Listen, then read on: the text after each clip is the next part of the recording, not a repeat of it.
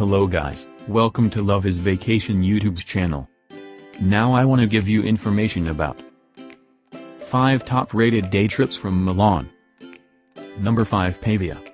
From its prominence as a major Roman capital, Pavia grew into an important university city, known today for its medieval and Renaissance buildings, and for the remaining examples of its original 100 medieval towers.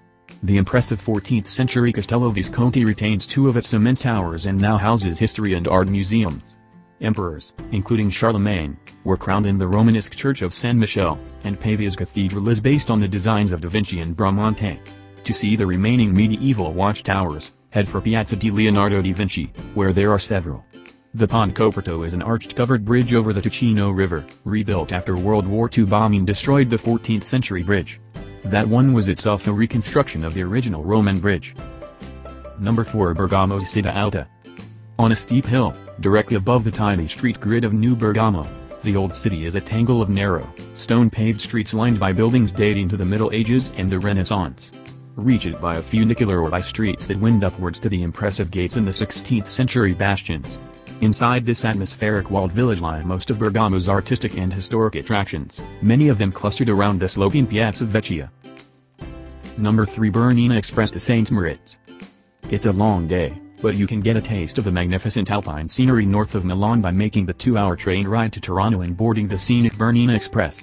In 2.5 hours, you'll cross 196 bridges, go through 55 tunnels, and cross breathtaking gorges as you climb the Bernina Pass and descend into Switzerland. The little red train has wide vista windows for full views and good photography from every seat.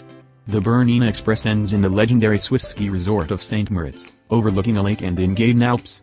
The train runs year-round, and the views are equally good in summer or winter. Number 2, Verona and Lake Garda.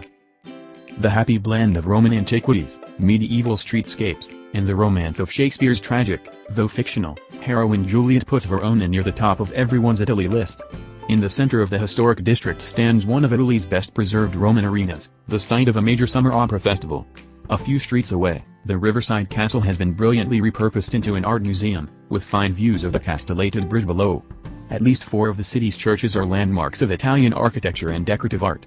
There are several Roman gates and subterranean excavations from the same period to explore, but few of Verona's sites get as many visitors as Juliet's house and balcony. Number 1, Lake Como. Direct trains from either Milan Station Nord or Station Centrale take about 30 minutes to reach the small city of Como, at the southern shore of Lake Como. From here, boats leave regularly, stopping at one after another of the lakeside towns, each prettier than the last.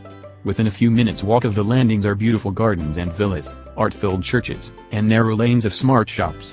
One of the prettiest towns on Como is Bellagio, set at the tip of a peninsula that divides southern Lake Como into 2 long arms.